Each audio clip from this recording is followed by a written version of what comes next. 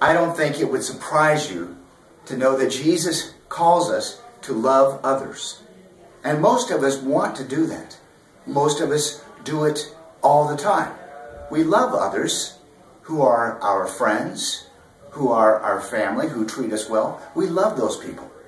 But today Jesus says, that's good, but that's not quite enough. And he calls us to love other kinds of people. Well, if you, like me, struggle with that at all, you'll understand why I call this the hardest command. Welcome to this DVD presentation of our sermon here at FPC. And I hope that I get a chance to meet you sometime soon here at First Presbyterian Church. God bless. And that is that Friday night, I got a call and had the privilege of going over to Susan McDaniel's house. I don't know if Susan, should she step out? Okay. And Susan has been the caretaker, has had her niece with her for the last month while she was in recovery. And that niece Friday night passed away tragically. She was 28 years old. She leaves behind a 4-year-old daughter. And so one of the things Susan said is, but I have a church family, don't I? And we are her family gathered around her. I know that many of you would be glad to bring food and that sort of thing. She said she doesn't need food, but she needs our love and care. So why don't we lift up the McDaniel family right now in prayer? Lord God, we ask that you would be a hedge of protection around this family that has now suffered a broken heart and a terrible loss. And God, we lift up the McDaniels who are part of our church family. And we also lift up the entire extended family. Katie's mother, who has now lost a daughter. And for this little girl, that she might know your love as she grows up. And she might understand that your embrace has been true for herself and for her mother.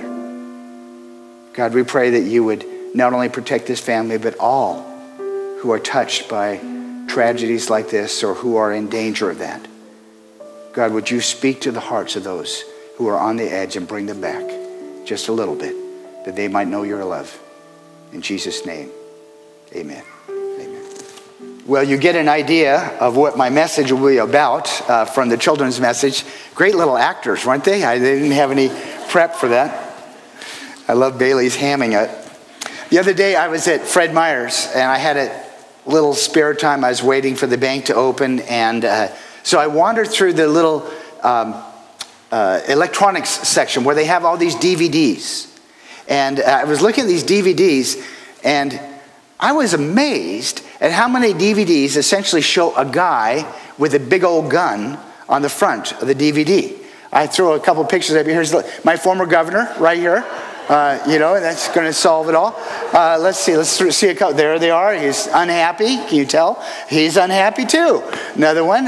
More. Yeah. There's a lot of shooting going on in the movies. And I know that's a shock to you. You did not know that at all, did you? Well, movie after movie after movie is proposing a pretty neat solution to the problem of dealing with people that you don't really like. And that's a solution, right? You just wipe them out. Fantastic. Solves everything. I don't know who does the cleanup, but it doesn't matter in the movies. Well, as a matter of fact, you might recall this interesting pair, Uncle Fred and his niece Priscilla Ann.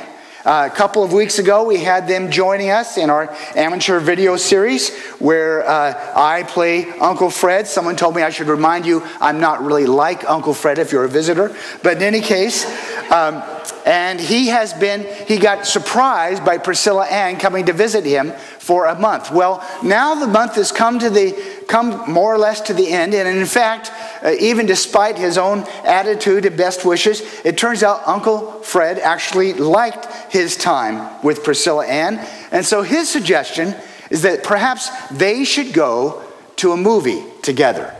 Just wait a second, young lady. I know you were excited to get here, but we're going to see a movie. Now, it's been 30 days, and you're just about to go back to my blessed sister, but before we go, we should see a movie. But Uncle Fred, I've been here for 30 days. This is is a great movie. What do you think about this one? The Lego movie. I've heard it's fantastic. It looks fantastic. What do you think? Frozen. A Disney. It's you know, really. Animals, cold. No. No, but it's more, you know, it's a little more respectable. Not quite as violent. Speaking of respect, one thing we respect is our military. This looks good. I mean, I understand there are a lot of bad wiped out. It's a really intense, and of course some of our own soldiers die, and I hate that, but a lot of bad guys go down. And that's how I want life to be. I want the bad guys to get it. Oh my goodness, Uncle Fred, what has gotten into you? I mean, this is gonna be bloody and violent. I might have nightmares. Yeah, is that really what you want me to do, is go home to my mom with nightmares? Well, I would think you'd feel good to know that the bad guys are taken care of and they're done. But what about Jesus? I thought Jesus loves everyone. Oh, you would bring Jesus up.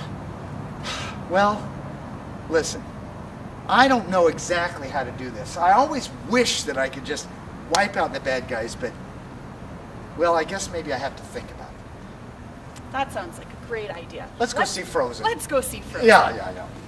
Thank you. This is the end in our series of brilliant video clips. That Priscilla Ann is such a peacenik.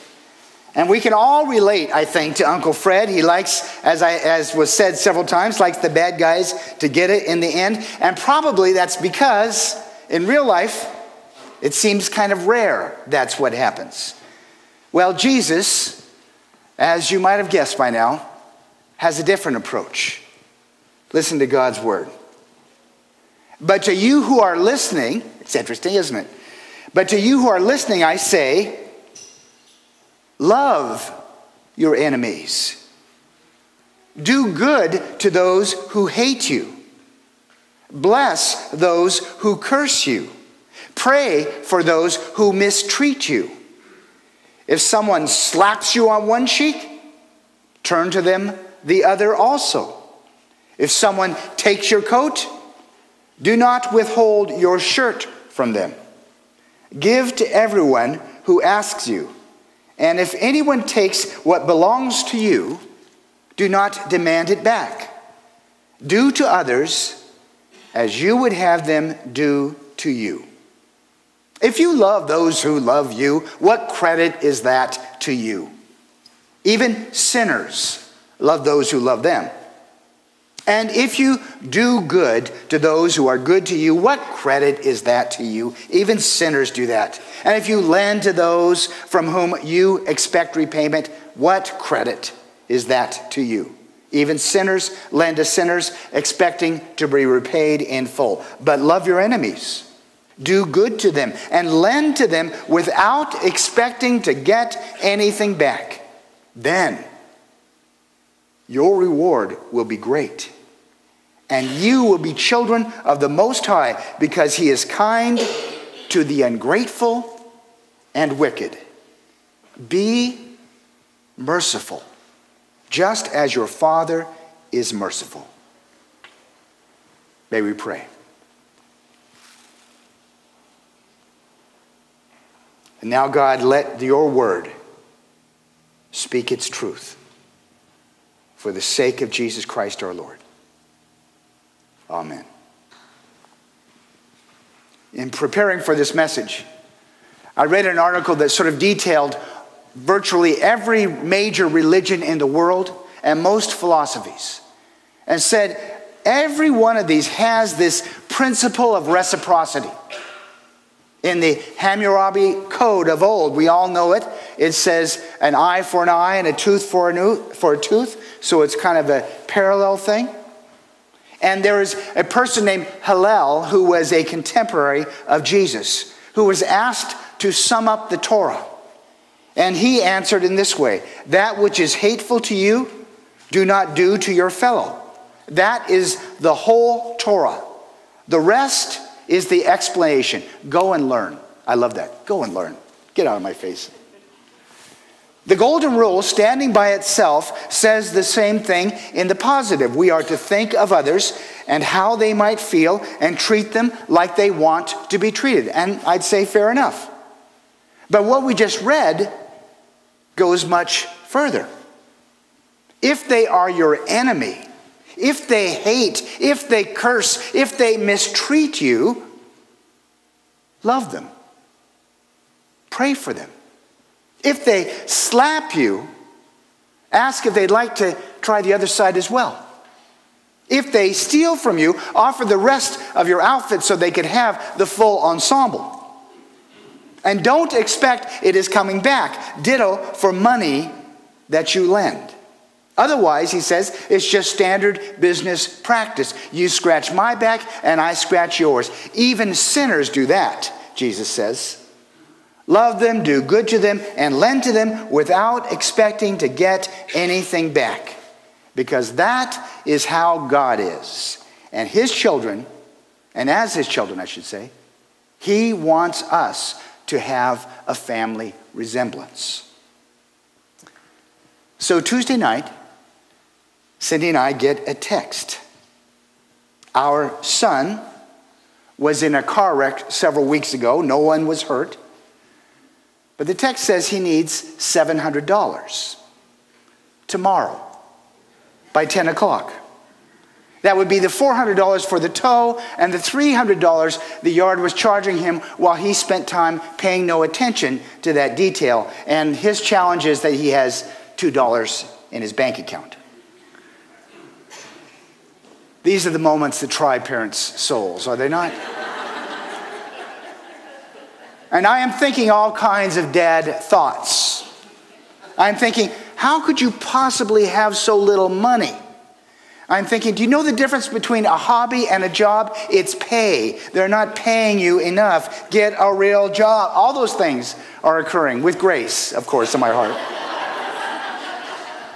And as I have all these thoughts, I am looking to my text for this Sunday. And this Sunday, the text says, lend to them without expecting to get anything back. And I said, oh, Lord, I had that one figured out. In fact, I went further with the Lord. I said, Lord, I really do appreciate you building these sermon illustrations into my life. But at this rate, it is going to kill me, Lord. So please, no more $700 illustrations. One commentator said that is really Jesus' point here. That is, we are to treat everyone else like family. People in your family, they cross the line. They say foolish things. They do the wrong things. And usually, we give them a little bit longer leash than they deserve. We figure they didn't mean what they said at the time. They really, when their better selves, wouldn't have done what they did. We lend them money and we forget it. And Jesus tells us to treat others like family. But what a messed up family. Because Jesus does not sugarcoat these people. He says, God has to put up with get these true terms, the ungrateful and the wicked. And it is those, it's not the cool and the kind, it's not the gracious and supportive, it's not the thoughtful and loving, it is those kinds of people who serve as the real test of the golden rule. So what he's saying is this: do unto the ungrateful and the wicked as you would have them do unto you. Of course, we say, well, what about tough love? What about the problem of enabling? We want to change their behaviors, not reward them. And how about our own boundaries? If someone slaps me or steals from me or curses me, I don't want to have them over for dinner. What's wrong with just keeping my distance? I think Jesus is using extreme language, using hyperbole to make a point. We are all schooled in keeping our distance. We all understand we need to cut off charity to the chronic abuser. But he wants us to err on the side of loving too much. Instead of doing business as usual, consider that the person who is giving us trouble may be facing a lot of tough things. And when we respond with love, in that moment, we represent God. And that is the holy moment.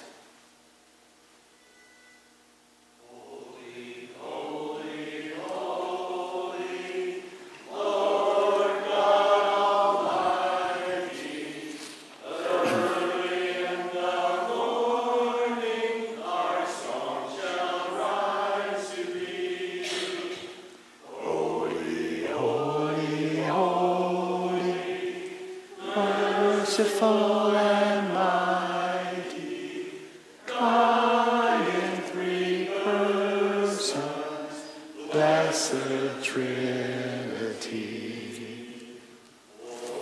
Oh, I see you're doing a second verse. Go right ahead.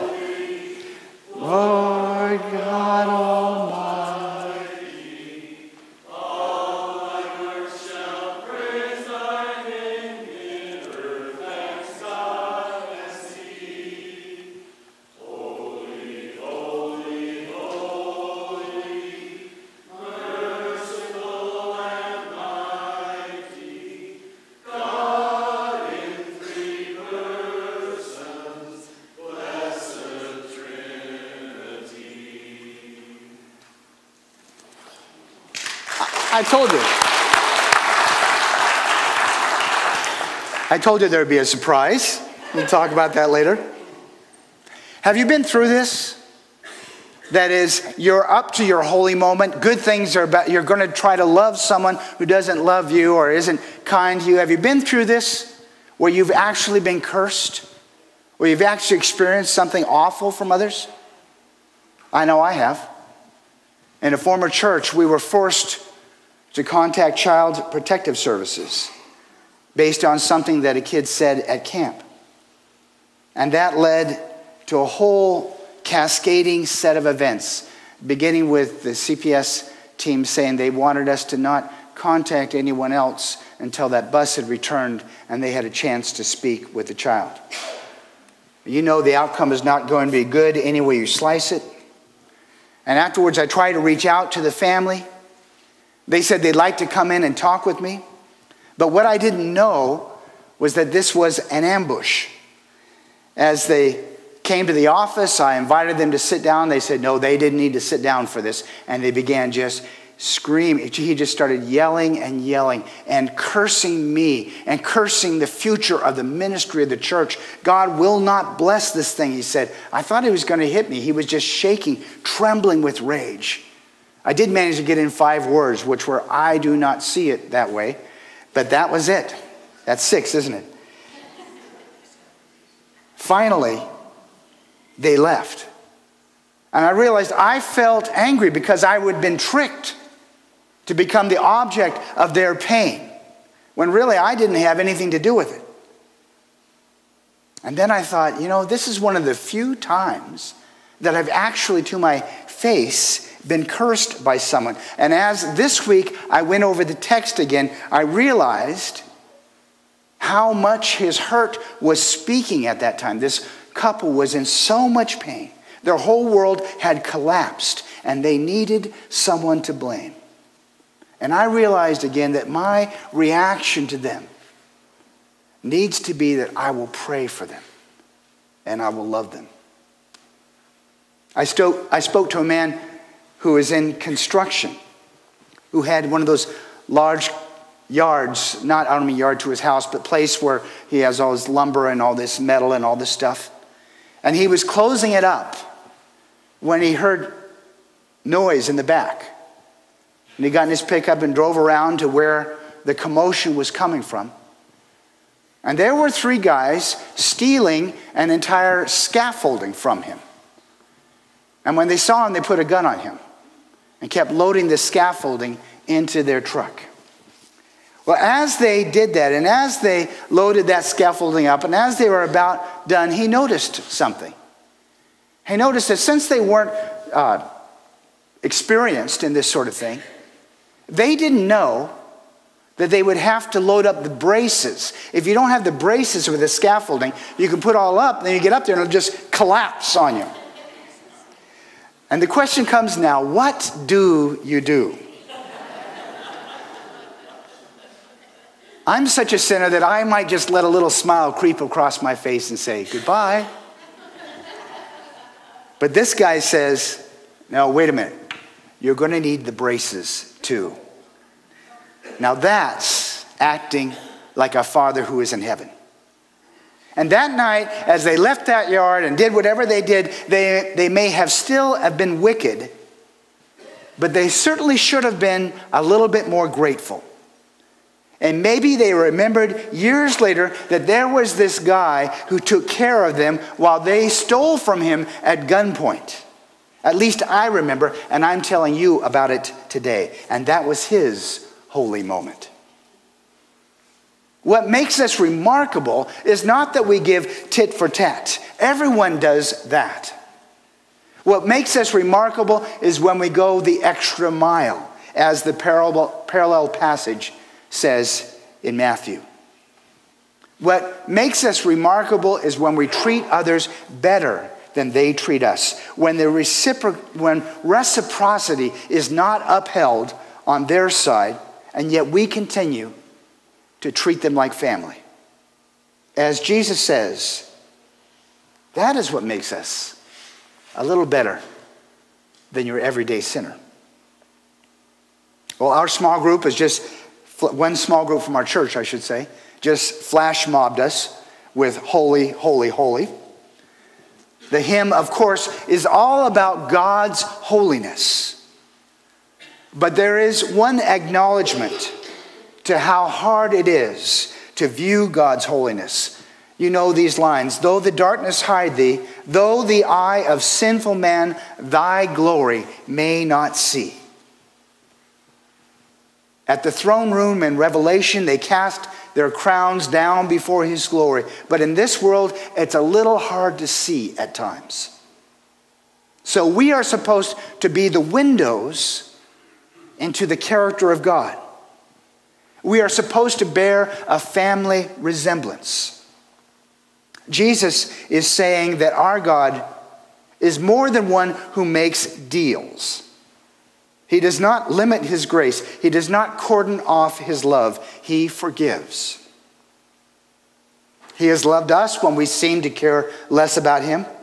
When we were wicked and ungrateful, he treated us as he wanted to be treated. And when we live like that towards others, when we let Jesus guide us to love more, to be patient more, to even lend more, when the call comes for $700, when we exhibit his character, then that holiness that he has, it can be seen a little bit more clearly in this world.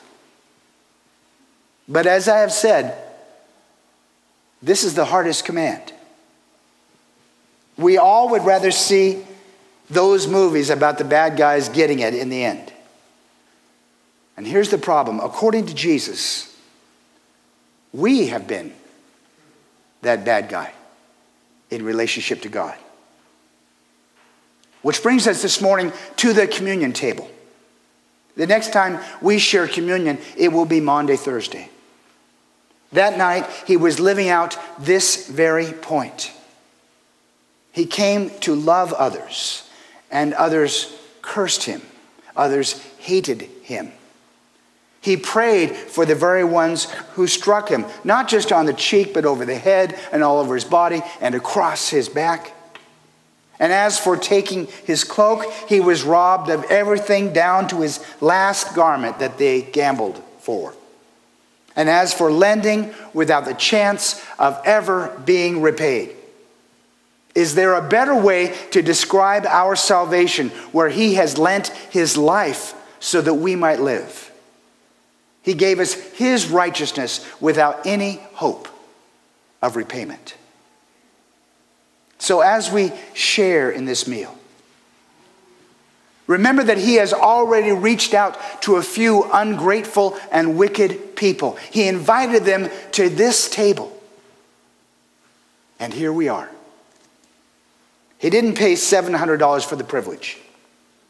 He paid everything so that we might know God's love in this world and we might pass it along to others, so that the darkness may not hide him, but rather we would reveal his loving heart to others, to the good guys and the bad guys, that heaven's mercy might be seen in this world. And so with that in mind, Jesus came together with his disciples. And the Bible says, after the supper, he took the bread. And when he had given thanks, he broke it. And he said, "This is my body, which is for you. Take and eat." And in the same way, after the supper, he took the cup.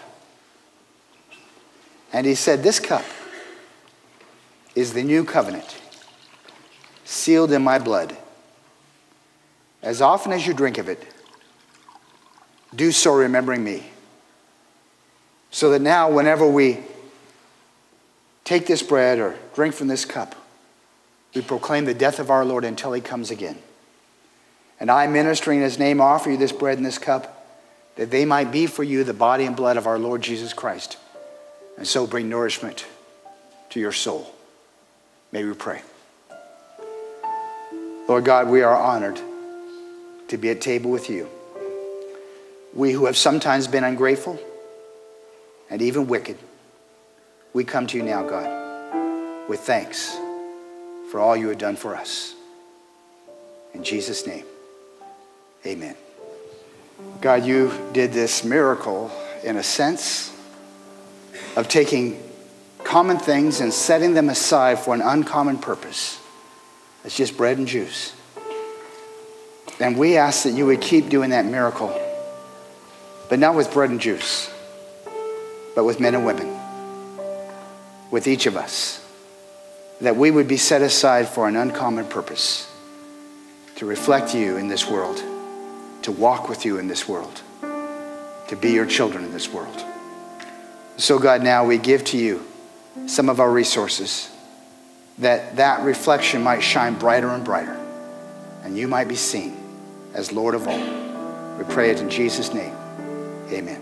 Usually we do a benediction, we all hold hands, but I'd like y'all to stand up now and to reach out, those close touch us, and those everyone touch them on the back, till we're all one big radiating circle.